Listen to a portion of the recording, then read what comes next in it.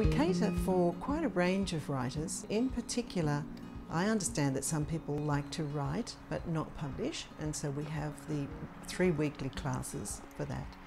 But there are some people who really want to. It's been their dream for many, many years. That's why we set up the publishing business as part of Sydney School of Arts and Humanities, to give people an opportunity to hone their work, get feedback, improve their work so that it reaches publication standard. We offer editing services, and then, you know, presto, there's the book. And there's nothing like it, just to see someone who's had a dream for many years, and there they have their first book, and it can go on to more. We've published about maybe a dozen books. We've got a couple in the works at the moment. We started with memoir. The first was Burma, My Mother, and that was written by a woman who had to escape Burma. Her husband was jailed for 5 years, and his father was assassinated with General Unsung. So that's a sad story, and yet she's a beautiful woman, and it's a beautiful story. According to her daughter, my aunt. Then the next book is Road to Rishikonda, and that was written by a woman who's now an Australian but was born and raised in South India. It's a series of stories about her time at that school.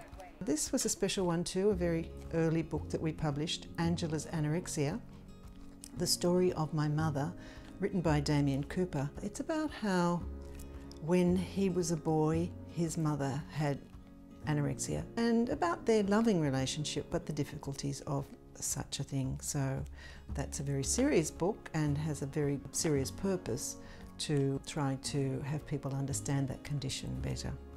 We've got a novelist here, Ferdinando Manzo, who has also published a couple of poetry books, so that's a terrific range in writing genres. He's published Night Road to Life, or we've published for him, and Strada di Notte per la Vita. They're poems that he's been here a few years that are based around life in Australia. Never stop it. Other fiction, first novel, Reported Missing by Diane Harding, and that's got a serious purpose. It's quite intriguing, but it's set in Sydney. But it also looks at the question of domestic violence and what a woman has to suffer after she might leave the home with her children and be on the run, as it were. We've also published a book of short stories by Lawrence Goodstone, and I might just read from the back cover here.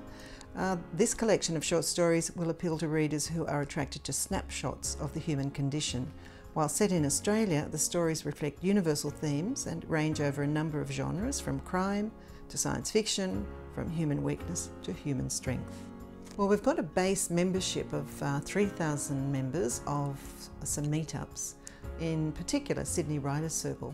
And we hold weekly meetups, or in fact 3 a week. And so we have a variety of people coming. Some are solid and stay and work on a project for quite a long time. Others just come once or twice, get a bit of feedback, and then continue at home with their work. So it's a nice mix of having people give feedback in a group and other people choosing to have a little bit of that but really working on their own at home, and then coming to us later to publish their work. And her friend at a coffee shop, and Olivier apologised that the rest of the family were busy. See? I was known as the teacher by one of my aunts. Heard about the Polish. Devoid of decoration, its green and grey walls were buckled with flecking plaster. And that we had to refer to our elders. Skinny and strong. Yes. Why there's no death or anything? We've got a range of services here.